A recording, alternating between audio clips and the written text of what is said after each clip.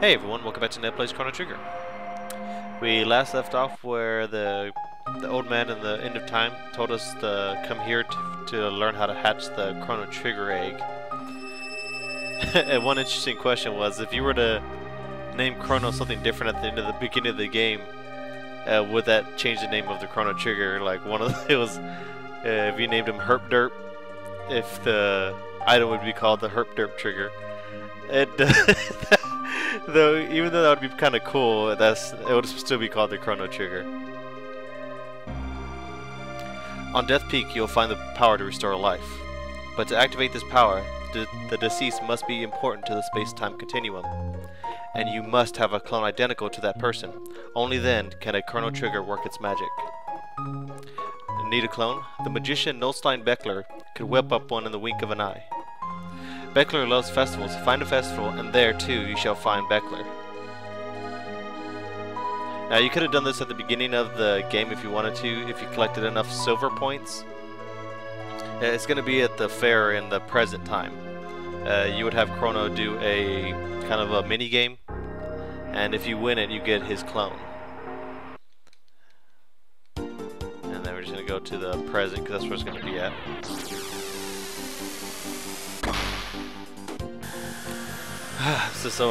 I'm so happy right now because I maybe will be another video, and I'm done with my finals for the semester. So, oh yeah. Now here you go. Now here, since you can't, how the slideshow works or the game works. If I had Chrono in my party and I would have done the game, then a clone of me would have came out, and I would have to do a little game to win the clone. This is the same for Marley, Luca, and all the other party members. Now, to get the fastest silver points, because you do need silver points to still do this, is to fight this guy. This is Luca's battle bot. It takes about, I think about every time you beat him, he gives you 15 points. So I already have enough points, but I'm just showing you how easy it is, especially at this level. You should just take one hit from anyone, even from Marley or Luca. Yeah.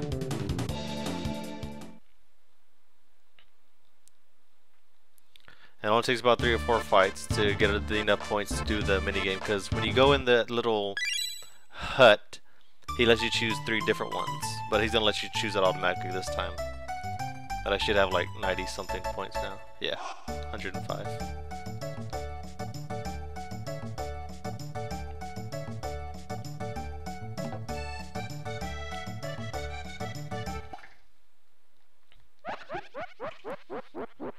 Welcome to Norstein Beckler's lab. The spine-tingling show is about to start. So, you want a Chrono clone. Normally I'll never do this, but today I'll make an exception. Challenge me and I'll give you a clone. The longer you stay in the game, the lower my price will be. Now at this point, even if you were to fail when the game starts, you have enough money to buy it anyway. He doesn't even give you a chance yes or no. He just takes the amount that he wants to. I think the highest he takes would be about 10,000, but hopefully I could get it down to a more reasonable price, or actually get it for free if you make it all the way to the end. Now, every time the clone does something, like if you lift his left arm, you gotta hit the L to lift up your left arm, and forward and forward. At first it's slow, and then it gets progressively faster, and it's kind of hard, but let's see if I can make it in the first try.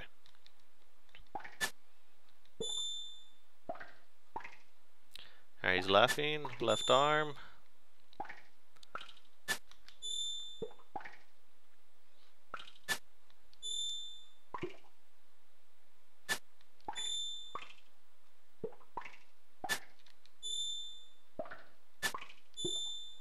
And it's just going to get worse and worse.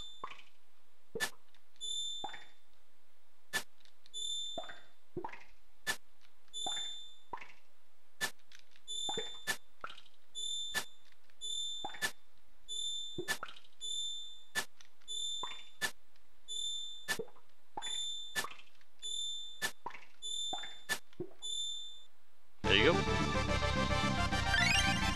The clone will be at Chrono's house. And since I beat the game, beat that little mini game, I'd have to pay anything other than silver points to get it. And now you'd go to Chrono's house to pick up the clone because you need it.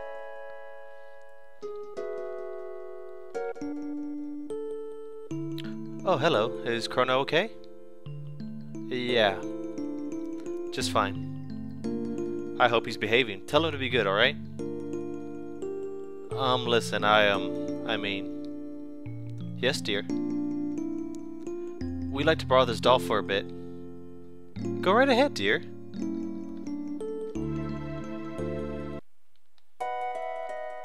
Stay out of trouble now. And now with that, we can head back to Balthazar, or the new that has Balthazar's thoughts into it. Now, if you were to do that game with everyone else, like Luca or Marley, if you were to win it with Luca, her clone will appear in her house. The other clones don't really have a purpose other than just to say you have them, to be honest.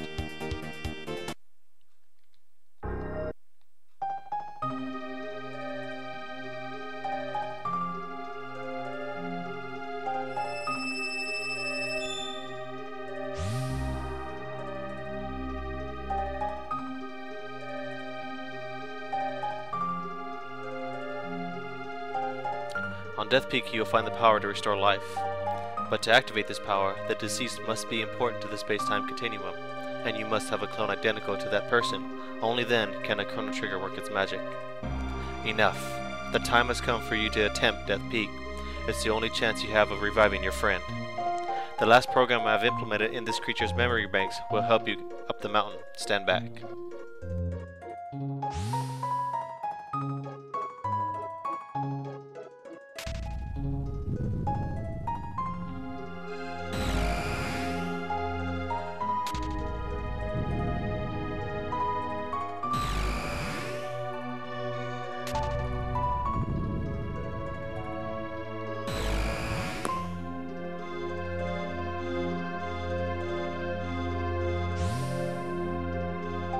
The three entities you saw will help you climb Death Peak.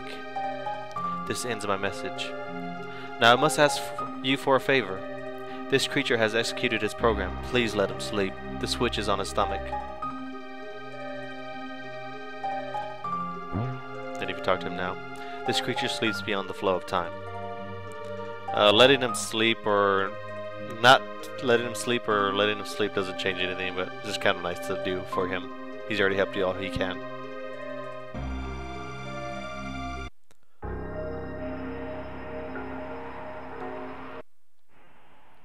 Now this is the mountain we couldn't climb earlier.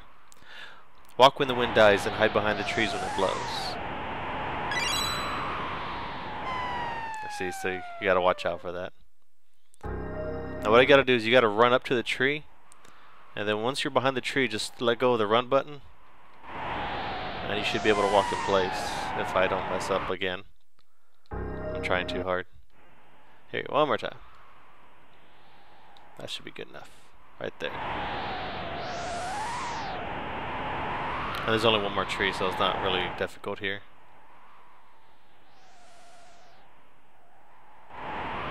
From my experience, you don't have to be exactly behind it. I know you can show, like, you can hang off the left or right side, and then you just make it to the top from here.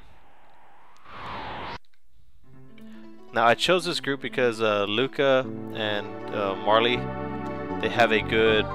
The Antipode 3 is a great weapon, and also I chose Robo because he has good physical attacks as well as he's my secondary healer. Robo or Frog would be good to fill up with on the last slot of the group.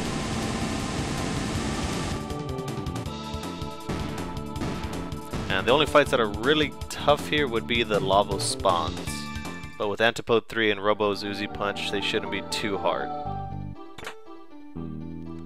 And a magic ring, that's just the accessory that adds +6 to your magic. I didn't think there was anything up here. And you can avoid fights if you're fast enough. I didn't think I would make that one. A lot of these creatures are pretty weak.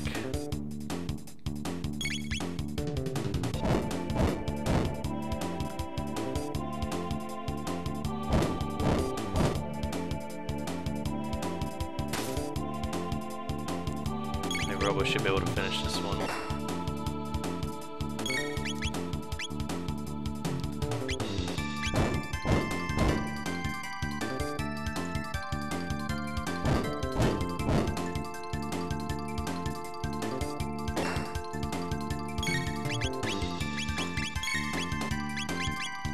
Come on, I was looking for...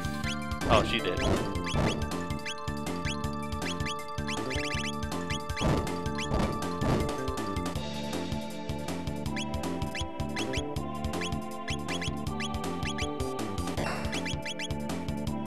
Let's do this. This should kill them both. I say they're not hard and they kill me. That's because I think I'm just thinking too hard on these guys. I should have just used Flare. I'm trying to conserve mana right now.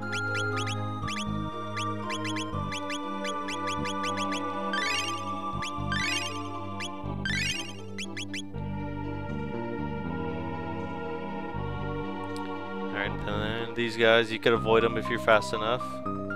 It's actually best if you try to go around them.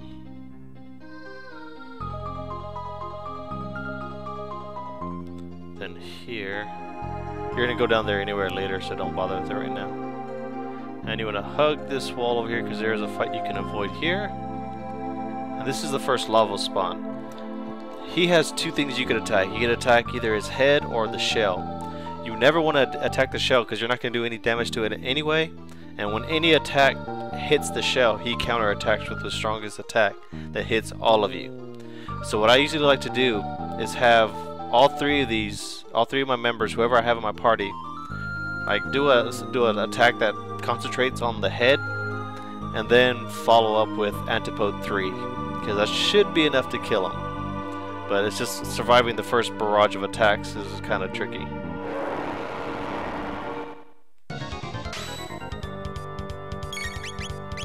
I'm gonna have her do fire. This is the attack that hurts.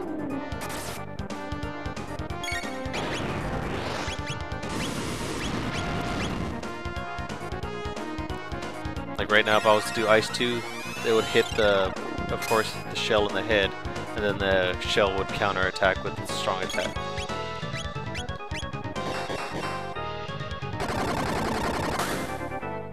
Now that should be enough where if I do Antipode 3, it should kill both of them.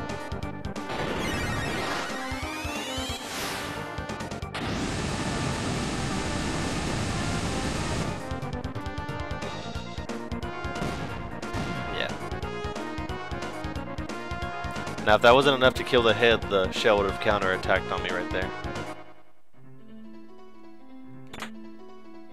And a new upgrade for a Robo.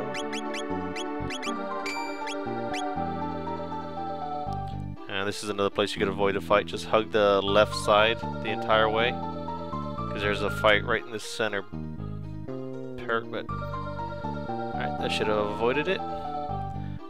And this side, you just pretty much keep hugging the left side, but after you get this chest. Brave Sword, that's an upgrade for a frog. And then you just keep hugging the left side. Nothing really here except for this little bitty dot here. Opens up way to the progress up Death Peak. And same thing, you want to hug this wall. Come back around, stay up top. Not trigger any fights. There's no hidden like areas or anything like that, so you're not gonna miss out. There's nothing treasure-wise. Hug the wall again to avoid the fight. I cannot remember if there's a fight anywhere around here or not. Guess we'll find out if we run into it. And this is the only save point around here, so if you need to heal up and save, do so now. Because we do run into lava spawns 2 more times. And something's going to drop from the ceiling here. He doesn't move, just kind of walk around him. Star Sight, that's a Magus upgrade. And we're just going to do the same pattern from before.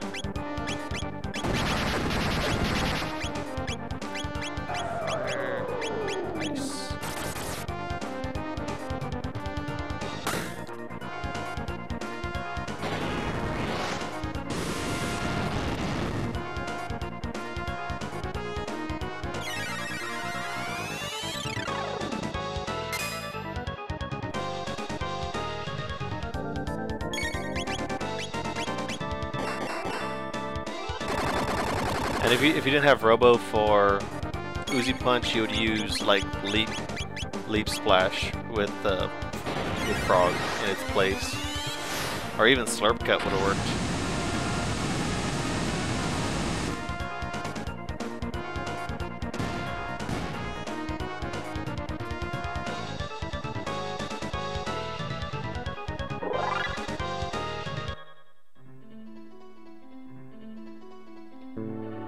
Now here you run into the second program.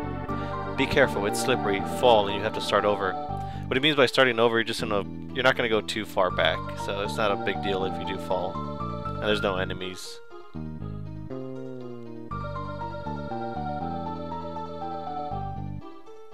And that's it for him. I didn't want to do that.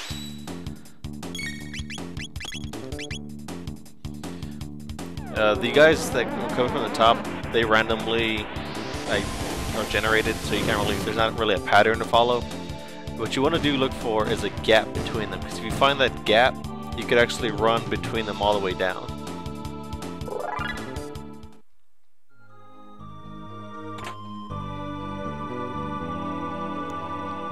Like right there's the gap right there. There you go. And I can't remember if there's any monsters there. It's been a long time since I played this. Push the shell, climb the shell. Say that 20 times fast. Oh yeah, another lava spawn here, so heal up before you take him on. So like I said, he's always going to do that main attack that hurts everyone first. And this is the last time you fight this spawn actually.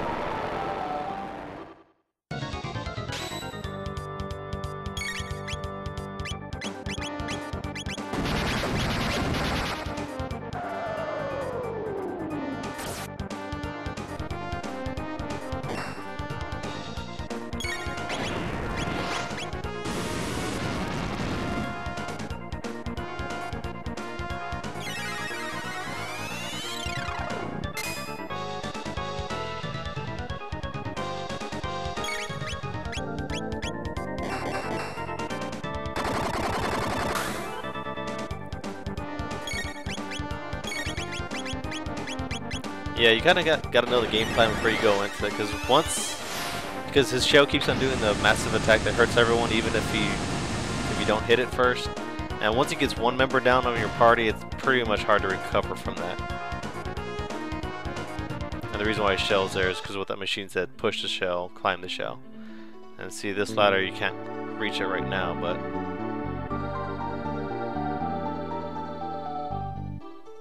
And then you just press the inspect button to climb it. I need to push it up higher. There you go.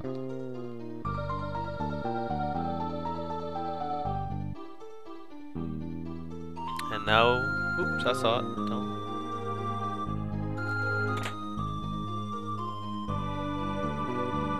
And now this is the summit of Death Peak. So, this is the summit of Death Peak.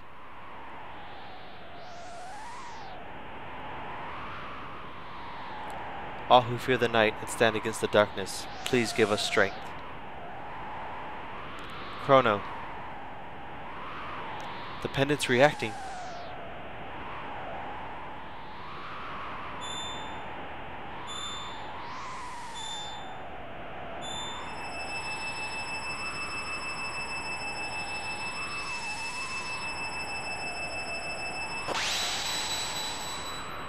It shattered.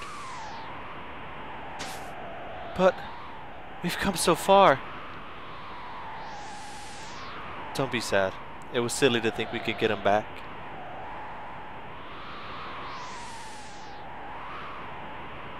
Please answer me. Don't leave me.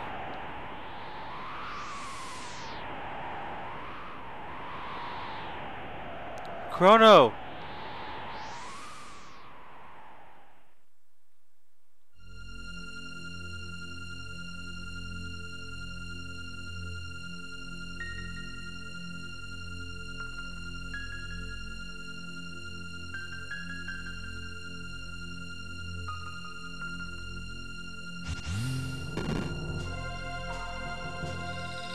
Chrono!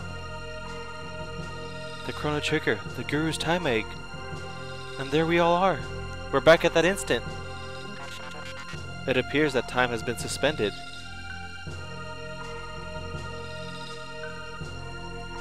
We'll just exchange the clone for Chrono.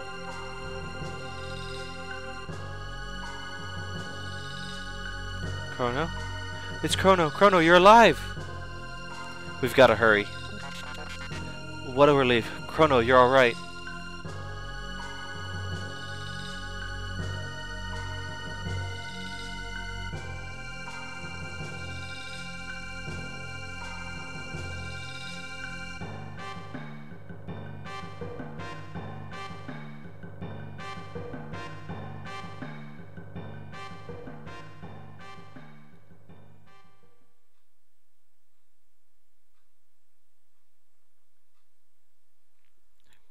Welcome back, Chrono. I'm so glad you're back.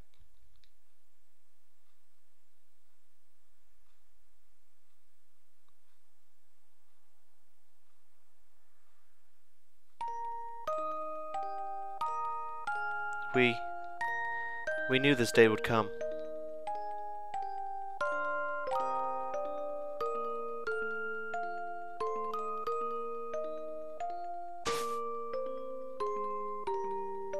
You mustn't. You can't do that ever again.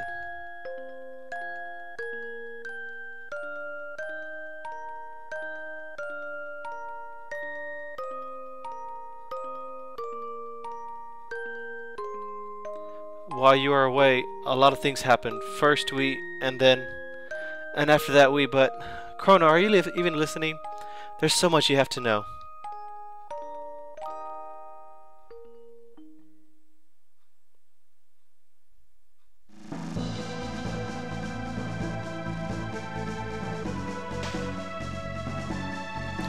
So, looks like you were successful. No, don't thank me. I didn't do a thing, I just gave you a place to begin. If you really want to thank me, make me a member of your team. By the way, the Wings of Time have come looking for you. It seems to have a heart and mind of its own. You wish to fight Lavos, correct? Many paths lay open to you. You may use that bucket or fly the Wings of Time to the day of Lavos. Or there's the Black Omen, which floats in the sky above your world. Lavos is somehow connected with it. It's up to you to decide when and where to fight Lavos. By now you realize you are the only ones who stand a chance against him.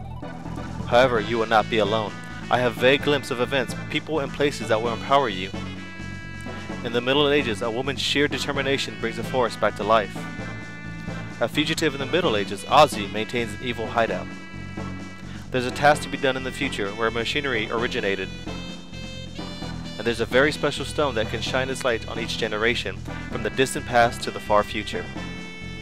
There's a ghost of a lofty knight slain by Magus in the Middle Ages, who haunts the present. There's an object in the Middle Ages that sparkles like a rainbow. One of you is close to someone who needs help. Find this person, fast. Just as you touch the lives of every life form you meet, so too will their energy strengthen you. Fail to live up to the potential and you will never win. I'm sorry that I must simply witness the coming spectacle from my vantage point here. And that's going to be it, guys. As always, thanks for watching, peace out, and I'll see y'all next time.